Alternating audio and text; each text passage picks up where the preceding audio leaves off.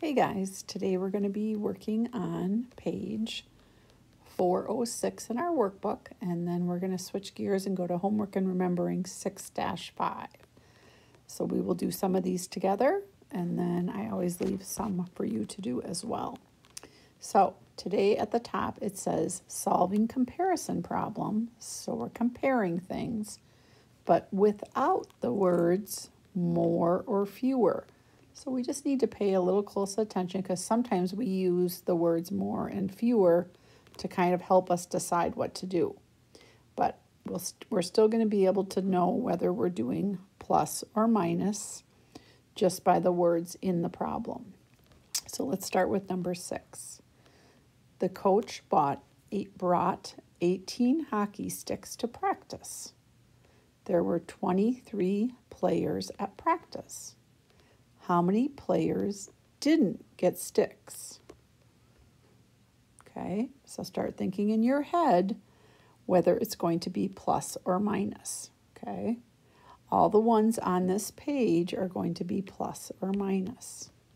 So the coach brought 18 sticks and there's 23 players. How many players did not get sticks? So we're going to draw our lines across so that we can show our work. So I want you to write over here what you think you're going to do, plus or minus. Okay, did you say minus? Because I don't have enough sticks, do I? I've got 18 sticks and I have 23 players. So when I subtract, I always put my big number on top, and I do need to show my work. I can't just go over. Even if I can do mental math, Mrs. Hagen wants to see you solve it over on the side. Just do the 2-digit minus 2-digit. So can I do 3 take away 8? No, I cannot. Go next door, cross that, borrow 1, come over, add 10 to 3, and I have 13. Now I'm ready to subtract. 13 minus 8. Okay, is 5, and 1 minus 1 is 0. So when it says how many players didn't get sticks, we have some hockey players in our room, by the way. So we are going to take that answer, move it over here, and our label would be the word after many, which is players. Okay. All right, let's look at number 7. At a meeting, 15 people had to stand because there were not enough chairs. There were 12 chairs. How many people came to the meeting?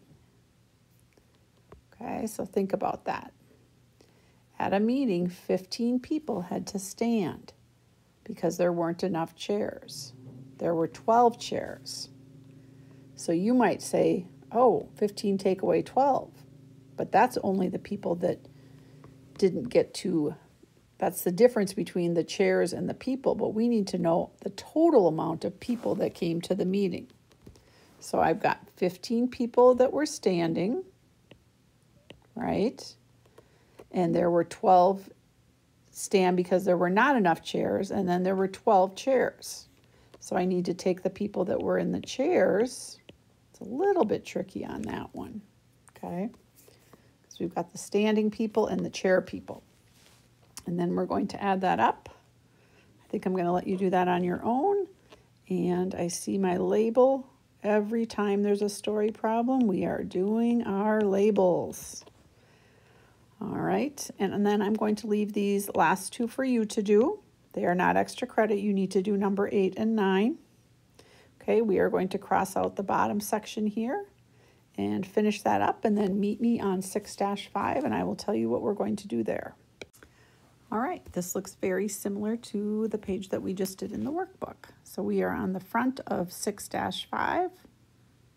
And one of the things that I wanted to tell you when you're doing these, because we kind of have in our head that we're always doing times and divide, on all of these, you are going to be doing either plus or minus. So just kind of keep that in your head.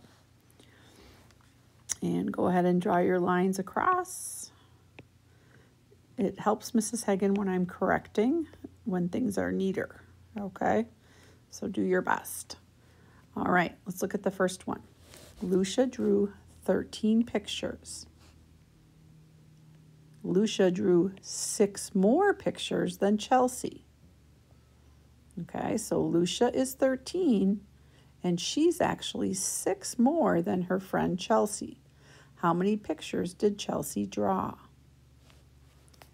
Okay, so let's think about that. All right, so we've got 13 pictures for Lucia, which is actually 6 more than her friend. Okay, so I'm going to subtract to get how many pictures Chelsea drew. So I have 13 minus 6 and solve. And I see a label right after the word many. Okay, let's do one more together. Derek brought 15 cupcakes to the party. After he gave 1 to each guest, he still had 6 left. How many guests were at the party? So he started with 15, he passed them all out, and he had 6 left. So how many people were there? Okay, he's starting with 15, he's giving 1 to everybody, but he still ends up with 6 left. Are you thinking plus or minus? See if you can write it in the circle before Mrs. Hagen. Okay, we have to figure out the difference. Did you put minus? Ooh, I hope you did. This one, we can just say 15, take away 6. Of course, you can always write that one this way too, since it's a simpler problem, right? Whichever way you prefer. And then your guess is your label. One thing that's nice about these story problems is they're not super long, so you don't have a lot of time to get confused. And I always say read it once and do your underlining and then read it again, okay? Because they're short. Molly hit 6 home runs. Molly hit 3 fewer home runs than Jerry. How many home runs did Jerry hit? Okay. We know that Molly hit 6. And we also know that that was 3 fewer or 3 less than Jerry. So if she hit 3 less than Jerry, what do I need to do with my numbers to figure out how many Jerry hit? See if you can write it over here before me. She's 3 less than Jerry. How do we figure out how many Jerry hit? Okay, did you say plus? Okay, so 6 plus 3. One thing about these two is they're pretty simple on the math, aren't they? And then home runs, we could just say HR for home runs. Okay, so I'm going to leave you with the other 4 that are on the page. So you will go all the way down to number 7. I think you're going to do great on those. And then meet me on the back side, and we just have a couple back there that we're going to do. All right, here we are on the back side. So we are going to be looking at some fractions, just like we did yesterday, and telling which one is bigger. Okay, and I want to just review a couple of things. I know we do the cross multiplying, which is nice, okay? But I'm going to just remind you that when the number on the bottom is the same, we only need to look at the top number of the fraction. So let's talk about that on number 1. Chef Marco made 3/8 gallon of pasta sauce. Chef Nicole made 5/8. So let's draw our lines so we have room. I want you to write them over here, okay? And when we want to know who made more sauce. Okay, I'm going to put an M here for Marco, and this is Nicole. Okay, so I can remember who's who. Now, notice that the bottom number is the same. When that happens, I don't have to cross multiply. Okay, I just have to look at the top number, which is, ooh, who remembers what that's called? Remember, the top number is called the numerator. The bottom number is called the denominator. And if they ever ask you that on a test, remember what I told you? Always remember that you'll know that the D is on the bottom because it's kind of like, pretend it stands for down. So numerator, denominator. All right, so I'm looking at the top numbers. I can see that Nicole's is made more sauce. So it says, who made more sauce? Okay, you don't have to explain your answer. You can just write the name, okay? Because we kind of did explain our answer right over here by showing our work.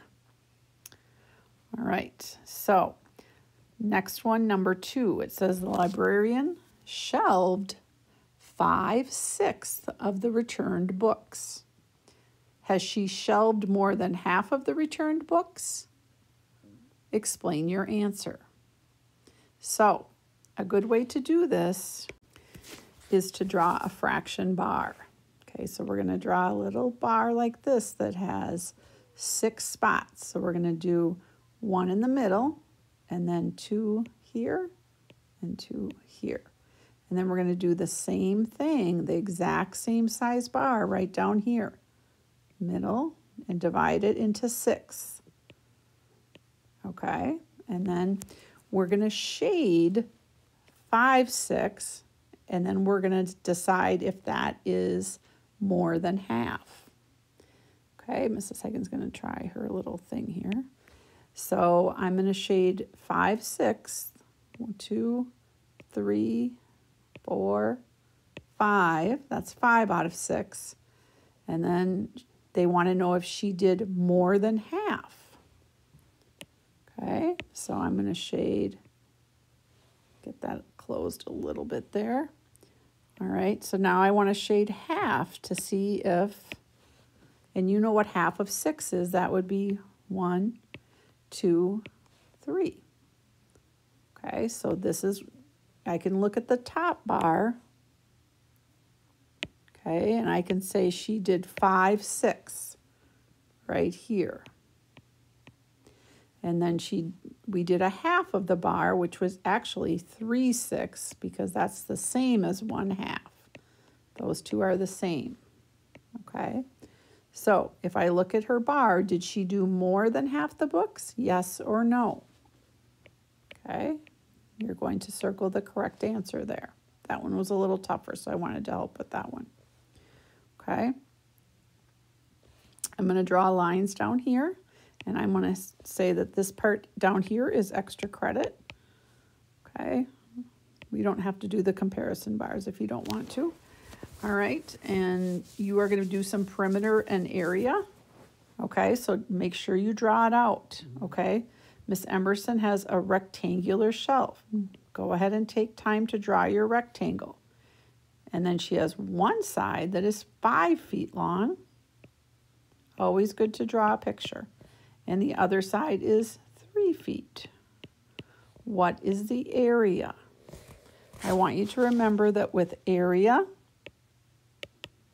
we do times, and with perimeter, we do plus, right? All right, get those last 2 done, and you should be good to go, guys. Hope you have an amazing day.